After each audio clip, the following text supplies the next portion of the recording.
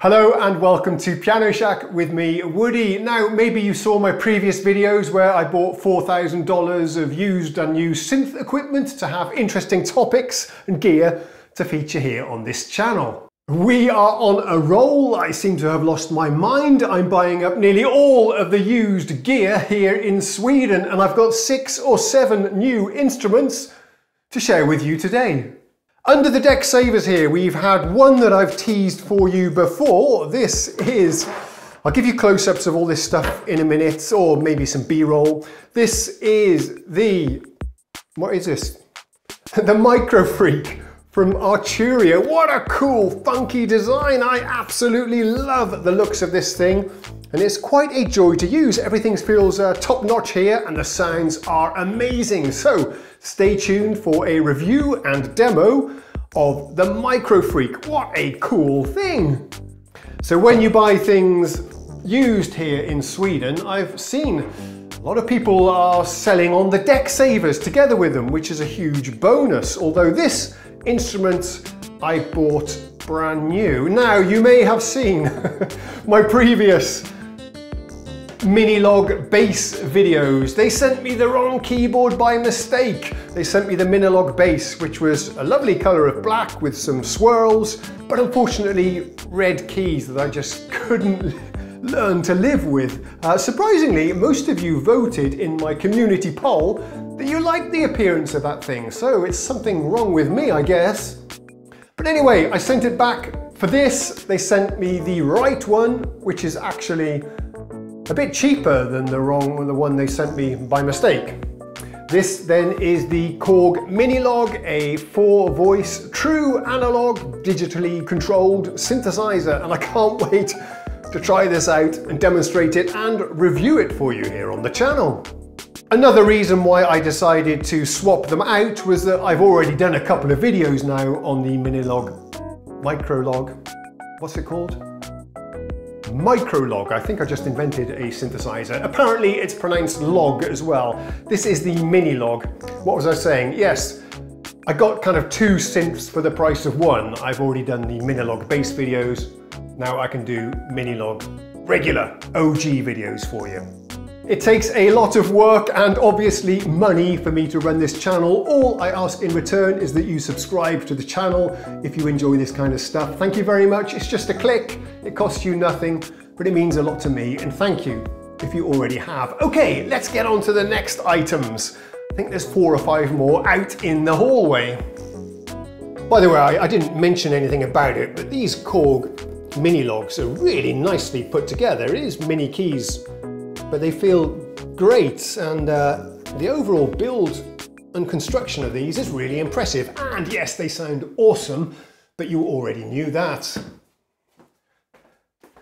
Okay, some of you said that I should just skip the Minilog and get the XD instead. It's got more effects, it's got an extra oscillator, it's a stereo synth unlike this one. I listened to you guys. Look, it's the Minilog XD. We're going to run out of space here. Let's put this one here. So yeah, you can see a comparison of these two then together. Look at that. One in silver, one in black, otherwise very similar to each other. And yes, we'll be able to do some comparisons of these two with each other now. Now, one theme in the comments was that I'm buying too much gear and at the same time, so I can't possibly enjoy it all, and you are 100% correct. But remember, I'm buying a lot of this stuff used, so you have to strike while the iron is hot or buy stuff when it's available, to put it in a better way. So if I see a good deal here on the Swedish marketplace, which is called Blocket, then I'm just snapping them up. And if they sit on the shelf in the storage room, which I may show you in a separate video, if they sit there for 6 months, a year, a couple of months, whatever it takes, it doesn't really matter. I'm just stocking up or getting a stash, a haul of really interesting synths to feature in the future, whenever that might be. Another thing you said was that there is too much overlap and this is a ridiculous doorless jamming setup. Well, I'm not buying synths to make a doorless jamming setup. I'm buying synths to make interesting videos, to keep myself interested in this hobby and to share with you, of course, and help grow the channel. So overlap is ideal because then I can do comparisons. I can compare these two and give you recommendations, which one I like the most and perhaps which one I think you should buy with your own hard-earned money. And yes, I'm buying far more synthesizers than I actually need. The end goal is some kind of compact doorless jamming setup. That's true, but I'm buying like 20 synthesizers and then I will whittle it down to 4 or 5 that I'll keep permanently, more or less, here in the shack. Nothing is permanent, you and I both know that. So I think it'll be really interesting to see going ahead which of all of these 10 or 20 synths I've just bought make the cut, stick around as keepers, and which ones I quickly sell on after making a video or two. Anyway, with that backstory out the way, let's go get some more gear.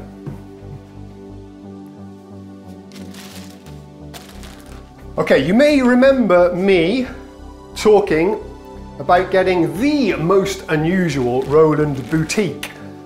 It's been on my radar for a while. Roland have made one boutique synthesizer that is not a clone of their own synthesizers, but a clone of somebody else's synthesizers in collaboration with a different company that has nothing to do with the original manufacturer that they're copying the synthesizer off. This is a long-winded introduction. And also, it's the only Roland boutique, the only Roland synthesizer perhaps, unless they have some weird module thing, the only one that's pure analog. Do you know what I mean? This is the strangest thing. Let's move the XD. Sorry, you've got to go.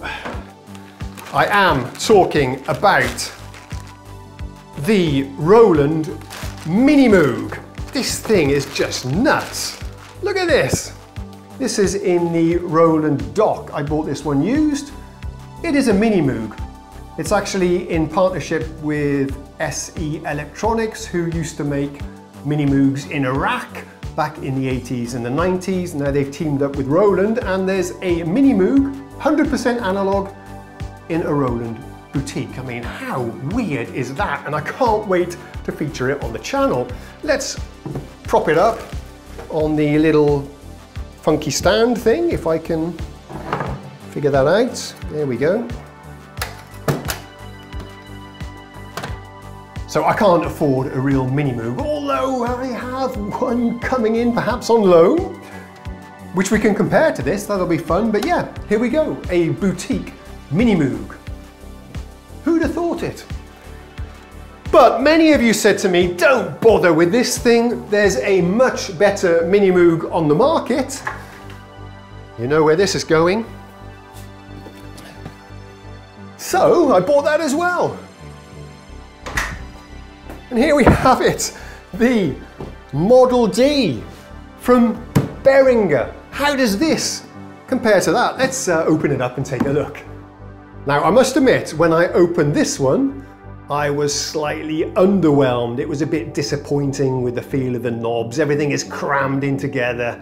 The knobs don't feel super high quality. It just basically, I've tested it out for a couple of hours. It wasn't all that enjoyable to use, but this thing, on the other hand, costs half the price, even if you buy it new.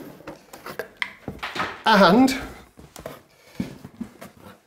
it's got a much nicer control panel. This thing blew me away. I was so impressed. Not only, there we go, look at that.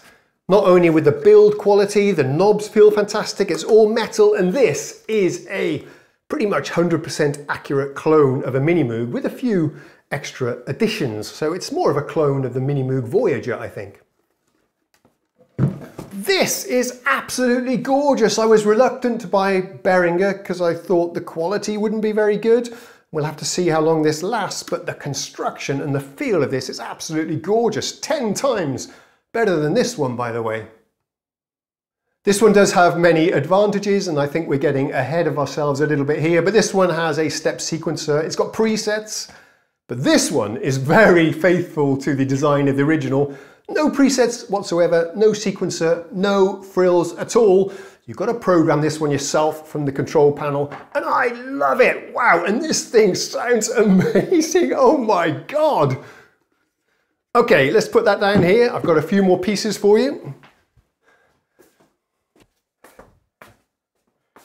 Yeah, you can hear, I hope, that I'm pretty excited about this stuff as well. We have another boutique. Look at this. Let me show you what we have. I can get this one out of the box as well. All of this stuff I've bought recently was used, yeah. So I got pretty good deals on it. Some of this won't be keepers, I guess. I don't need this much gear, but hopefully I can sell it for more or less what I paid for it. So it's like a free rental, I suppose. Look at this, this is gorgeous. This then is the Roland Boutique SH01A I'm reading. And this is the digital emulation of the SH101, one of the most legendary classic simple monosynths of all time from Roland, and also a favourite of mine as well. I've had the pleasure of playing the original many times, and this is a very, very faithful digital recreation, and this is gorgeous. I love the quality of this. The faders actually for a boutique feel really nice and smooth, and it's not too crammed. One control per function. This one also has presets if you want, and it has a sequencer built in as well, like a step sequencer. And to my ears, when I was demoing this the other day, I heard even some patches that were polyphonic, so that's pretty cool. There we go. A new boutique. I've now got about 4 or 5, so it'll be interesting to compare them and see which is my favorite. Okay, I think there's one more to go.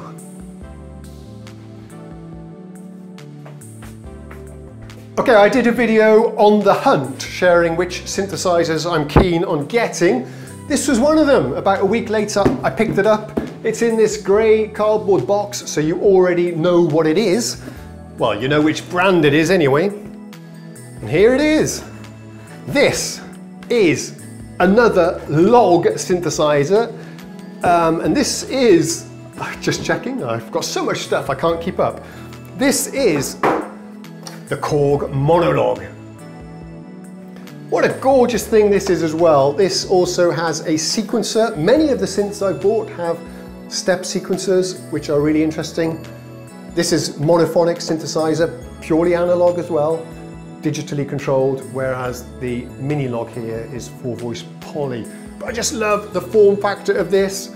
Again, feels superbly put together. And it's going to be really interesting for me to compare this with another monolog analog synth that I just picked up, which I'm struggling to remember the name of. Yes, the Novation Bass Station, which we have behind the camera in the storage room. I'll be able to compare that for you with this one. I don't need 2 analog monosynths, so one of them will be staying, one of them will be going. So there's actually so much gear, some would call it junk, that I can't even fit it all on the table here, so we'll have to hold it up as we sign out here. Once again, appreciate it if you subscribe to the channel in return for all of this money and time I'll be spending on making these videos. Thanks in advance. I'll see you again next time. How am I going to do my traditional wave? I'll see you next time. Cheerio. Maybe this will be the thumbnail.